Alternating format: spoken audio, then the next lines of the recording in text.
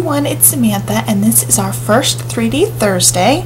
I wanted to share with you guys how to make this cute little card organizer. You can see the cards fit nicely in it, and I decided to decorate the side of it since I would have my card organizer stacked side by side like little magazine files rather than this front area here, because I'm going to have lots of these little boxes taking up my little craft area because I wanted a way to organize my cards.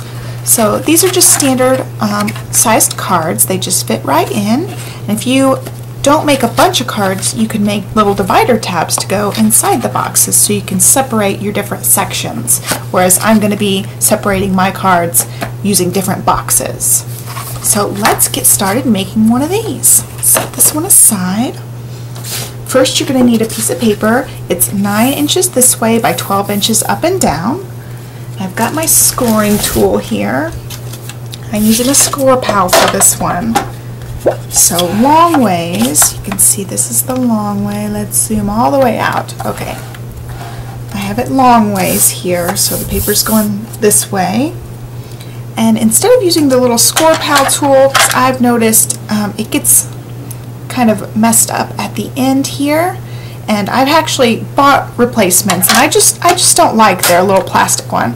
So I thought to use one of these little stylus things. This is actually a nail dot stamper. So you can, use your nail polish and make little dots and polka dots on your nails. Well, I just grabbed one of these out of my nail stuff, and I've been using it ever since, and I love it. It just makes such nice score marks, and I don't have to worry about it going bad. Okay, so I'm using my little stylus tool. Okay, so long ways, we're going to be scoring at 2 inches, which is right here, all the way down, and at 7 inches. And then we're going to turn it the other way, and we're going to score this side at 6 inches, and at 8 inches here. Okay, so these are our score marks here. I'm going to move my tool out of the way. And what we're going to do to get this side part here is add some lines here.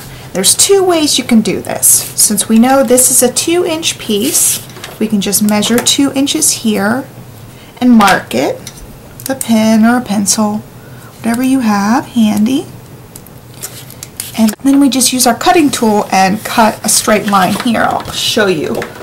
This is probably the easiest way to do this. Got my slicer here, and I just line up that nick mark with the score line on the other side, and then cut. So that creates our diagonal. And then the other way I have, there's our diagonal, and there's one other way I found that works really nicely. If you have a diagonal scoring tool, like I have this diagonal section here on my Ultimate tool. So what I do is I just line up this score mark flush against one of these score lines here. Like this B line here. It's not all the way pushed in this corner, but it's straight on this line, so I know it's going to be that right, a right angle, I don't know. So that way I can score it there and then slice it with just scissors or with my cutting tool, but that makes the same diagonal line as we got on the other side. I sliced off my 2 angles there. Now we've got to cut our other marks. I've just got a pair of scissors here. We're going to cut all the way up to these score lines right here and on the other side.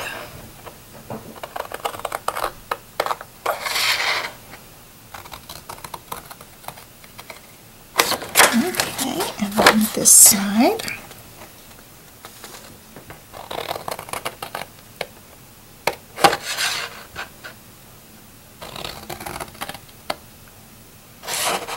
A little bit more. Okay. Now we're going to just fold along all these lines.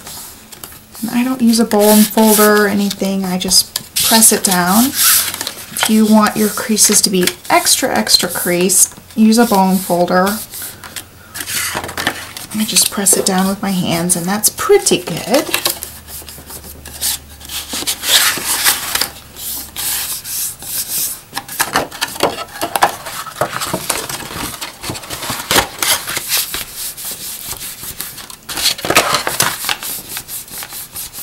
Okay, so we've got our box, and now we just put these tabs on the inside. And I like these ones on the outside when I'm folding it, so that you get one whole flush piece here. Whereas if you put this one on the outside, you get that line on the outside. I don't like that. I just assemble it like that. So I just put adhesive on this one. I'm going to use some glue dots here. Let's see. I'm going to use these permanent glue dots. It's just the glue dots roller. I'm going to just put one on each of these corners, because I want a very strong bond. You don't want these things falling apart, so sometimes your tape runners just don't cut it for this kind of thing. You need a really strong adhesive.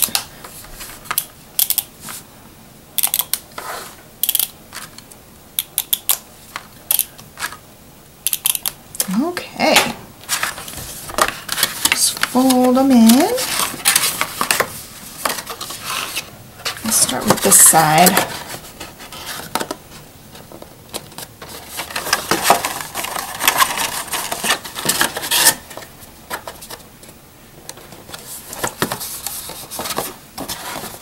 Alright, and that's all there is to the outside of the box. It just makes it nice and cute. And it's just perfect for putting your cards in. So to decorate it, I used some paper from the Love Story collection from Echo Park, which was part of our December monthly kit. It just looks really good against that pink. And then I decorated it here with some SP & Company stamps. So I'll share the measurements with you, and then I'll show you how I did these side ones. So for the front part, let's grab my other one. For this front piece, it is 4.75 inches this way by 3.75 inches this way. Then for these side pieces, it's 1.75 inches across by 5.5 inches up and down. You're going to need 2 of these side pieces. And then for the back, it is 4.75 inches this way and 5.75 inches long ways. That gives you the measurements, and I'm just going to show you how I did this one with a scrap paper. Let me grab one. Okay, so I cut a piece of paper. This is 1.75 by 5.5, and it ends up being the same height as that one corner up at the top. And then I just do the same thing. Since I know it's 1.75 inches this way, I can again grab my ruler, measure 1.75 inches down this way, and mark it. 1.75. Oops. Let's move it over so I have room to mark it. My pen won't fit right next to the ruler. And then I just use my slicer and line up those 2 points and cut your diagonal. So that would be for this side. For the other side, you have to do it the opposite way. So you measure from this side and cut up to this top corner here. So that's just a little bit of measuring you have to do. Other than that, it's super easy. If you wanted to make divider tabs for this, you could make them the same size as this back piece of paper, and then they'll fit inside. So we can cut one of those, and I'll show you how it looks. So I cut it 4.75 by 5.75. They'll just fit in there, and you can divide out your cards into different categories. So it makes it really nice and easy. Thank you for watching. Bye.